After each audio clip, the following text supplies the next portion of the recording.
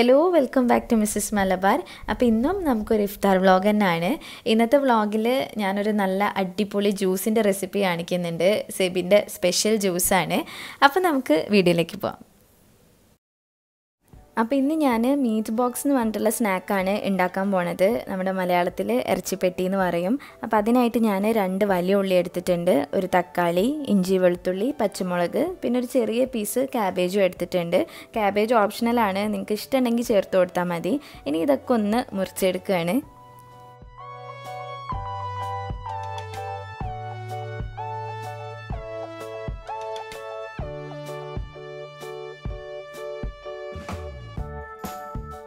പിന്നെ അത് കൂടാതെ നമുക്ക് കുറച്ച് മല്ലിയിലയും കറിവേപ്പിലയും കൂടെ വേണം. അപ്പോൾ അതും കൂടെ ഒന്ന് കട്ട് ചെയ്തെടുക്കുകയാണ്.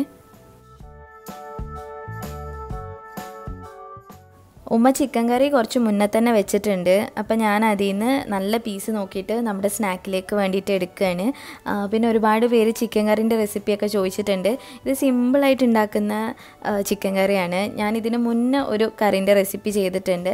അതിൻ്റെ ലിങ്ക് വേണമെങ്കിൽ താഴെ കൊടുക്കാം. പിന്നെ ഈ കറീൻ്റെ റെസിപ്പി ഇൻഷാ അല്ലാഹ് ഇനി വരുന്ന വീഡിയോയിൽ ഇൻക്ലൂഡ് ആക്കാൻ നോക്കാം.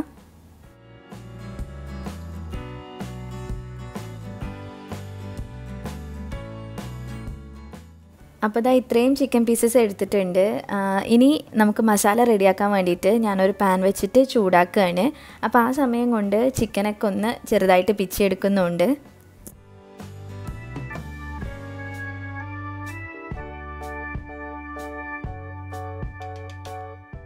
അപ്പോൾ പാൻ ചൂടായി വന്നപ്പോൾ ആദ്യം കുറച്ച് വെളിച്ചെണ്ണ ഒഴിച്ചിട്ട് പിന്നെ ഇഞ്ചി വെളുത്തുള്ളി പച്ചമുളക് ഇതൊക്കെ ഒന്നിട്ടിട്ട് വഴറ്റി കൊടുക്കുകയാണ്.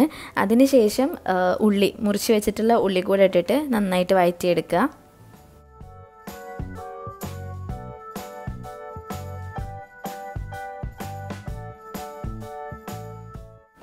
ഈ ഉള്ളിൻ്റെ കൂടെ തന്നെ കുറച്ച് കറിവേപ്പില കൂടെ ചേർത്ത് കൊടുക്കുന്നുണ്ട്.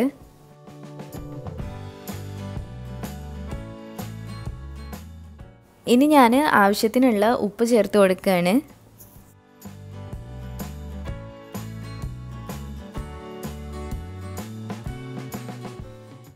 അങ്ങനെ ഉള്ളി ഒന്നായി കഴിഞ്ഞാൽ അതിലേക്ക് തക്കാളി കൂടെ ചേർത്തിട്ട് ഒന്നുകൂടെ വഴറ്റിയെടുക്കുക. തക്കാളി ഒന്നായി കഴിഞ്ഞപ്പോൾ ഞാൻ പൊടികൾ ചേർത്ത് കൊടുക്കുകയാണ്. മഞ്ഞൾപ്പൊടി, മുളക് പൊടി, കുരുമുളക്, പിന്നെ കുറച്ച് ഗരം മസാലയും കൂടെ ചേർത്ത് കൊടുക്കുന്നുണ്ട്.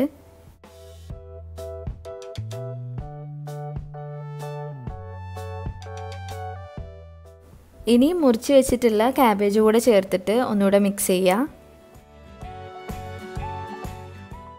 അതിനുശേഷം നേരത്തെ പിച്ചി വെച്ചിട്ടുള്ള ചിക്കനും പിന്നെ മല്ലിയിലയും കൂടെ ചേർത്തിട്ട് ഒന്നുകൂടെ മിക്സ് ചെയ്ത് കൊടുക്കുകയാണ്.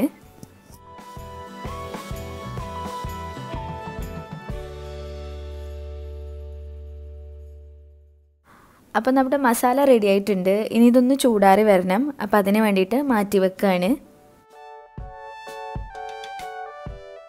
ഇനി ഫില്ലിങ് നമ്മൾ മൈദദോശ ഉണ്ടാക്കിയിട്ട് അതിൻ്റെ അകത്താണ് വെച്ച് കൊടുക്കുക. അപ്പോൾ ആ ദോശ ഉണ്ടാക്കാൻ വേണ്ടിയിട്ട് ബാറ്റർ റെഡിയാക്കുകയാണ്. കുറച്ച് പാലൊഴിച്ച് കൊടുത്തിട്ടുണ്ട്, ഒരു 3-4 ടേബിൾ സ്പൂണോളം. പിന്നെ ഒരു 2 ടേബിൾ സ്പൂൺ ഓയിൽ ഒഴിച്ച് കൊടുത്താണ്. അതിനുശേഷം ഒരു മുട്ട കൂടെ പൊട്ടിച്ചിട്ട് കൊടുക്കുകയാണ്.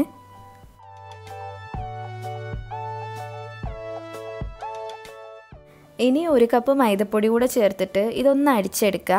അതിനുശേഷം കുറച്ചായിട്ട് വെള്ളം ചേർത്ത് കൊടുക്കുക. എന്നിട്ട് വീണ്ടും മിക്സിയിലിട്ടിട്ട് ജസ്റ്റ് ഇങ്ങനെ അടിച്ചെടുക്കണം. അപ്പോൾ ഇതാ ഇങ്ങനൊരു ബാറ്ററായിട്ട് കിട്ടിയിട്ടുണ്ട്. ഇതിപ്പോൾ അത്യാവശ്യം കട്ടിയുണ്ട്, നമുക്കിത്ര കട്ടി വേണ്ട. അതുകൊണ്ട് ഇത് വേറൊരു ബൗളിലേക്ക് മാറ്റിയിട്ട് പിന്നെ ഇതേ മിക്സിൻ്റെ ജാറിൽ തന്നെ കുറച്ചും കൂടെ വെള്ളം ഒഴിച്ച് അത് ജസ്റ്റ് ഒന്ന് അടിച്ചെടുത്തതിന് ശേഷം ആ വെള്ളം ഈ ബാറ്ററിലേക്ക് ഒഴിച്ചിട്ട് ഒന്ന് മിക്സ് ചെയ്ത് കൊടുക്കുകയാണ്. ഇനി കുറച്ച് കുരുമുളക് പൊടിയും പിന്നെ ആവശ്യത്തിന് ഉപ്പും കൂടെ ചേർത്തിട്ട് ഒന്നുകൂടെ മിക്സ് ചെയ്യുകയാണ്. ശരിക്കും ഇത് നമ്മൾ മിക്സിയിലിട്ട് അടിക്കുന്ന സമയത്ത് തന്നെ ചേർക്കുന്നതാണ് നല്ലത്. അപ്പോൾ കുരുമുളക് കട്ടയൊന്നും കിട്ടൂല. അപ്പോൾ ദോശൻ്റെ ബാറ്റർ റെഡിയായി. ഇനി ഇത് ഓരോന്നോരോന്നായിട്ട് നമുക്ക് ചുട്ടെടുക്കാം. അതിന് വേണ്ടിയിട്ട് ഞാനൊരു ഫ്രൈങ് പാൻ വെച്ചിട്ട് ചൂടാക്കുകയാണ്. ഫ്രൈങ് പാൻ അങ്ങനെ ഓവറായിട്ട് ചൂടാവാൻ പാടില്ല, ഒരു മീഡിയം ഹീറ്റിൽ വെച്ച് കൊടുക്കുക. എന്നിട്ട് കുറച്ച് ഓയിൽ ഒഴിച്ച് കൊടുത്തിട്ട് അതൊന്നിങ്ങനെ ബ്രഷ് ചെയ്ത് കൊടുക്കുകയാണ്. ഇനി ആദ്യത്തെ കയ്യിൽ ബാറ്റർ ഒഴിച്ചിട്ട് നമ്മുടെ ഫ്രൈങ് പാൻ പിടിച്ച് ഇങ്ങനെ ഒന്ന് ചുറ്റിച്ചാൽ മതി. അപ്പോൾ ഇതിനും എല്ലാ ഭാഗത്തേക്കും എത്തിയിട്ടുണ്ടാവും. ഒരു 1-2 മിനിറ്റ് വെച്ചാൽ മതി. അപ്പോഴത്തേനും ഇത് പാകത്തിന് കുക്കാവും. പിന്നെ ഭയങ്കരമായിട്ട് കുക്കായി ഇങ്ങനെ ക്രിസ്പി ആക്കി എടുക്കരുത്. അപ്പോൾ നമുക്കിത് ഫോൾഡ് ചെയ്യാൻ പ്രയാസമാണ്. അതുകൊണ്ട് ഒന്ന് ആയിക്കഴിഞ്ഞാൽ തന്നെ പാനിൽ നിന്ന് എടുത്ത് മാറ്റുക. ഇനി ഇതേപോലെ തന്നെ ഞാൻ അടുത്ത ദോശയും ചുട്ടെടുക്കുകയാണ്.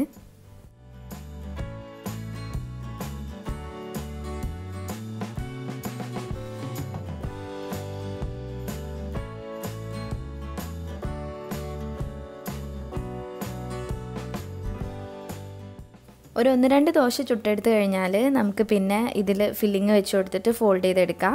ബാക്കിയുള്ളത് ആ ഇടയ്ക്ക് ചുട്ടെടുക്കുകയും ചെയ്യാം. അപ്പോൾ ഞാൻ ഫസ്റ്റത്തെ ദോശയിൽ ഫില്ലിങ് വെച്ച് കൊടുക്കുകയാണ്. നടുഭാഗത്തായിട്ട് കുറച്ച് വെക്കുക, ഒരു 2 സ്പൂണോളം വെച്ച് കൊടുക്കുക. ഇനി ഈ ദോശ 4 സൈഡിൽ നിന്നും ഇങ്ങനെ മടക്കി കൊടുക്കുക. അപ്പോൾ മൈദദോശ ആയതുകൊണ്ട് അത് തമ്മിൽ അങ്ങനെ സ്റ്റിക്കായിക്കോളും. പിന്നെ നമ്മൾ വേറെ മൈദ പേസ്റ്റ് ഒന്നും ആക്കേണ്ട ആവശ്യമില്ല. അങ്ങനെ ഇതിപ്പോൾ കാണാനൊരു പെട്ടി പോലെ ആയിട്ടുണ്ട്. ഇങ്ങനെ നമ്മൾ ബാക്കിയുള്ള എല്ലാ ദോശയിലും ഫില്ലിങ് വെച്ചിട്ട് മടക്കിയെടുക്കുക.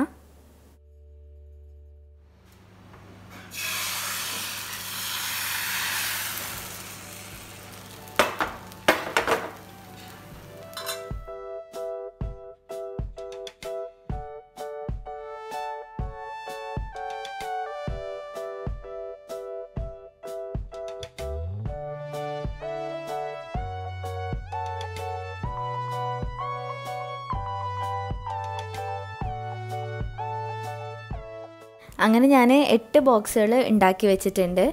ഇനി ഈ ബോക്സിൻ്റെ 2 സൈഡും നമുക്കൊന്ന് പാനിലിട്ട് കുറച്ച് ഓയിലിൽ തിരിച്ചു മറിച്ചോട്ട് എടുക്കാനുണ്ട്. അപ്പോൾ അതിന് വേണ്ടിയിട്ട് ഞാനൊരു പാൻ വെച്ചിട്ട് ചൂടാക്കുകയാണ്. ഓയിലിലേക്ക് വെക്കുന്നതിൻ്റെ മുന്നേ ഈ ബോക്സിൻ്റെ 2 സൈഡിലും നമുക്ക് മുട്ടയും പാലും വെച്ചിട്ടുള്ളൊരു മിക്സും ഉണ്ട്, ഒന്ന് ബ്രഷ് ചെയ്ത് കൊടുക്കാനുണ്ട്. അപ്പോൾ ഞാൻ ഒരു മുട്ട എടുത്തിട്ടുണ്ട്. അതിലേക്ക് ഒരു 2 ടേബിൾ സ്പൂൺ പാലും കൂടെ ഒഴിച്ചിട്ട് അതൊന്ന് ബീറ്റ് ചെയ്തെടുക്കുക. അതിനുശേഷം നമ്മൾ ഈ മടക്കി വെച്ചിട്ടുള്ള ബോക്സിൻ്റെ ഒരു സൈഡിൽ ഈ മുട്ടൻ്റെ മിക്സ് ഒന്ന് ബ്രഷ് ചെയ്ത് കൊടുക്കുകയാണ്. നമ്മൾ ആദ്യം ഏതാണോ പാനിലേക്ക് വെക്കുന്നത് അതിൽ മാത്രം ഫസ്റ്റ് ആക്കി കൊടുത്താൽ മതി. പിന്നെ നമ്മൾ പാനിലേക്ക് വെക്കുന്നതിനനുസരിച്ചിട്ട് ബാക്കിയുള്ളതിലും ചെയ്തെടുക്കുക. അപ്പോഴേക്കും പാൻ ചൂടായിട്ടുണ്ട്. ഇനി അതിലേക്ക് കുറച്ച് ഓയിൽ ഒഴിച്ചു കൊടുക്കുകയാണ്.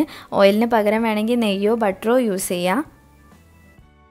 ഇനി ഓരോ ബോക്സായിട്ട് എടുത്ത് നമ്മൾ മുട്ട ആക്കിയിട്ടുള്ള ആ ഭാഗം ഇങ്ങനെ താഴേക്ക് വരുന്ന പോലെ വെച്ച് കൊടുക്കുക.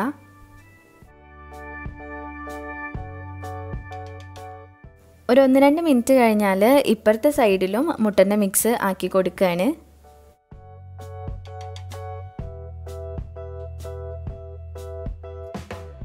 ഇത് തിരിച്ചു മറിച്ചൊക്കെ ഇട്ടിട്ട് 2 സൈഡും ഗോൾഡൻ കളറാക്കി എടുക്കുക.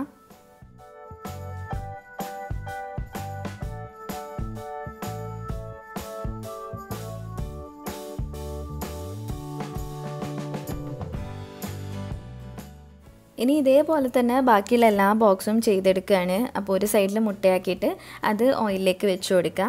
പിന്നെ കുറച്ച് സമയം കഴിഞ്ഞിട്ട് മറ്റേ സൈഡിലും മുട്ടയാക്കി കൊടുക്കണം. എന്നിട്ട് 2 സൈഡും ഗോൾഡൻ കളറാക്കി എടുക്കുക.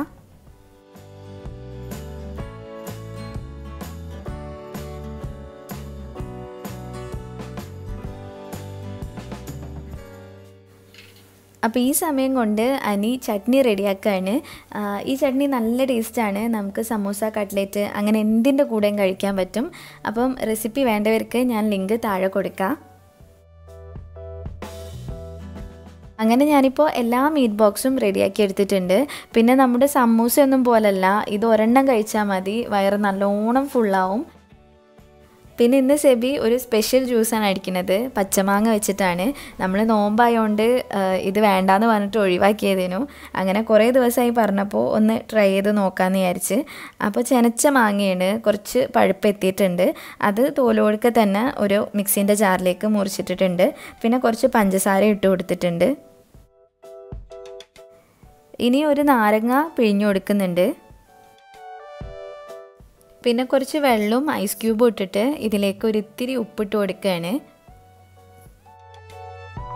അതിനുശേഷം ഇതെല്ലാം കൂടെ നന്നായിട്ട് അടിച്ചെടുക്കുകയാണ്. പച്ചമാങ്ങ നല്ലോണം അരഞ്ഞ് റെഡിയായിട്ട് വരണം.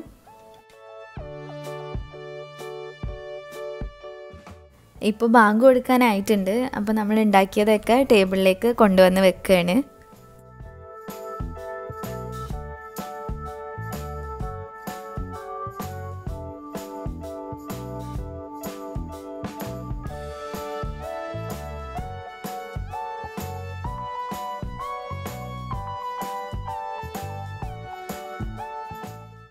അങ്ങനെ ബാങ്ക് കൊടുത്തു, ഒരു നോമ്പും കൂടെ കഴിഞ്ഞു.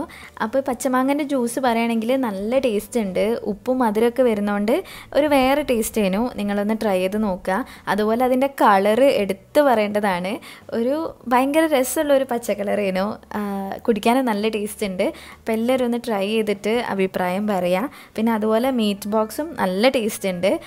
ഈ മീറ്റ് ബോക്സ് നിങ്ങൾക്ക് വേണമെങ്കിൽ ബീഫ് വെച്ചിട്ടും പിന്നെ മുട്ട വെച്ചിട്ടും ഒക്കെ ചെയ്ത് നോക്കാം. എഗ് ബുർജിയൊക്കെ ആക്കിയിട്ട് ചെയ്യുകയാണെങ്കിൽ നല്ല ടേസ്റ്റ് ഉണ്ടാവും.